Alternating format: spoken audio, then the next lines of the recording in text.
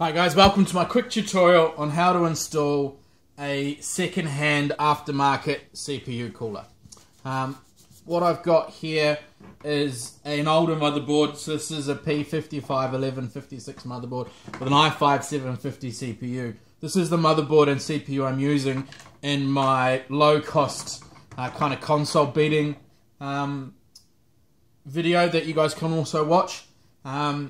And I found that this works quite well, just with the normal cooler on it, but I reckon that we're going to be able to get a significant overclock and then significant performance by switching this out to a aftermarket cooler.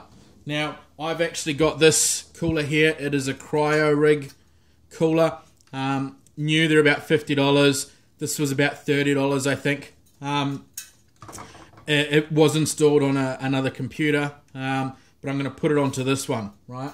Now, when you're going to install a aftermarket cooler, and one that's second-hand, you've got to be prepared for the fact that it's not going to come with all of the tools that you need. So one thing that's really important is having thermal paste. Come on, focus. Right? So this is just standard thermal paste that EK supplies with its water blocks. Right, but you can buy thermal paste from any good computer store.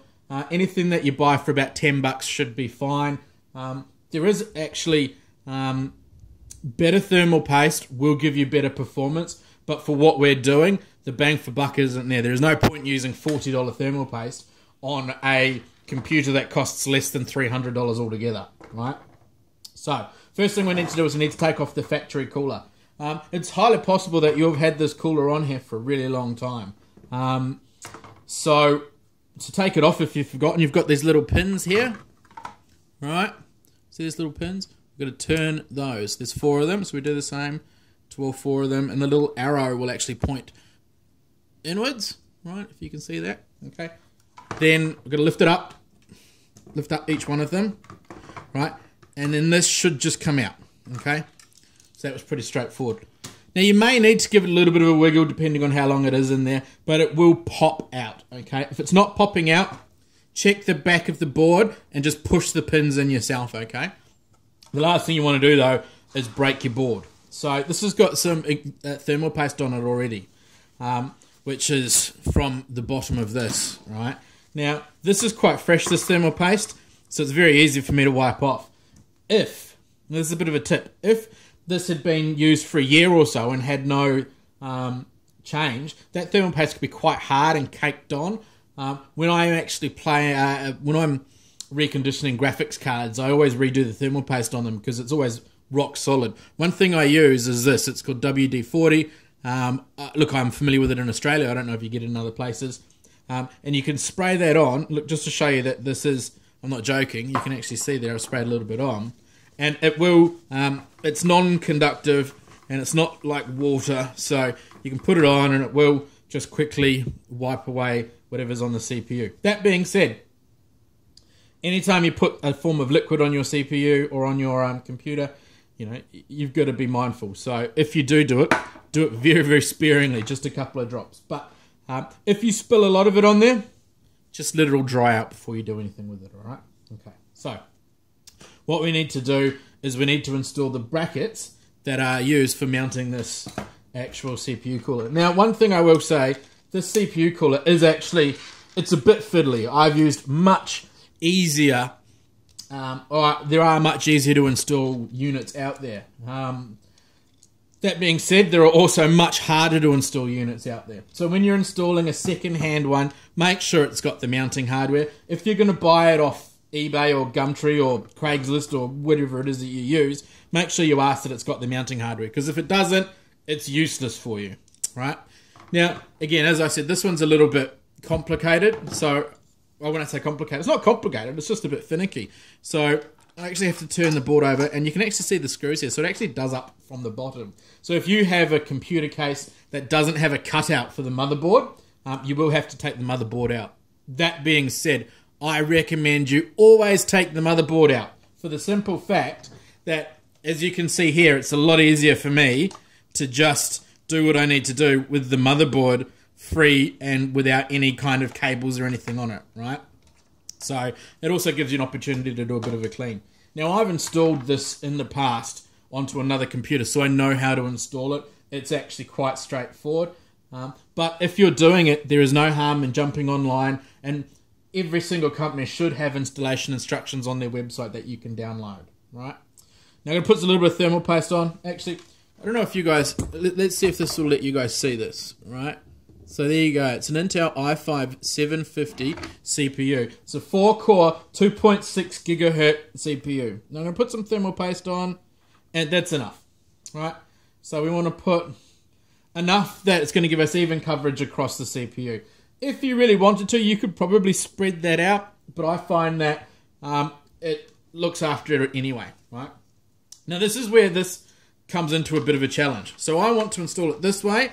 Bear in mind that this is the back of my computer. I have an extraction fan here, so this is going to blow wind this way. This actually has a little arrow on it, which is quite good. So it's going to blow wind out the back. So I want to install it like this. Now, I can't actually do this up, so I have to do something different. So what I'm going to do is I'm going to put this upside down, right? And I'm going to install it upside down. So measuring where everything goes. Right. Okay. Now, I can feel that that is about right. So hopefully, yeah, so that's doing up. Right. Now I'm just doing it up loosely for a couple of reasons. One, right, so that hasn't held. But I can push it together and it will grab. Okay, so as you can see, I'm just doing it up loosely with my hand, with my fingers, because I want to check some things, right? I want to check my fitment. Now, that looks good. Looks like there's a good tight spacing there. This is actually a safety device here, so that you don't do it up too tight. So I know that I can do this up tight now, relatively tight. You never want to over tighten it. So as you can see, if you have a look, I'm really just using my fingers and just getting it to a point where it becomes difficult to turn, and then I'm not forcing it. So that will do. Now that's it. That's done, right? Well, one more thing left to do, and that's connect the fan. This is a PWM fan. So I'm going to put this in here like this, right? Now, this is a relatively modern CPU cooler. So it's only a couple of years old. This will fit with the same mounting hardware on any 1150 series CPU socket. So this is 1156, but they're actually the same. So 1156, 55, 50 and 51. So that's Z97, Z87, Z172, all of those are the same. So if you are buying one second hand from someone who has used it on, say, an 1156 motherboard, and you're putting it onto an 1150 motherboard, it should work. Be thoughtful of your RAM here. This is designed specially to make sure that you can use whatever size RAM you want. I actually have special low profile RAM, so I could use a cooler that came out and covered that RAM because it wouldn't be an issue. But just keep that in mind, right? So anyway, as you can see, it's actually really quite straightforward. Make sure you've got some thermal paste. Have a tissue ready so you can wipe off any excess. Just a screwdriver, whatever tools are required. Do a little prep work, take it out. Make sure that, take the motherboard out. Make sure you're ready to go. If you have any questions on this, or you want any advice on maybe what coolers are better than others, or what's going to give you the best bang for your buck, let me know. But my advice to you is always use an aftermarket cooler. These are rubbish. Rubbish. Thanks, guys. Cheers.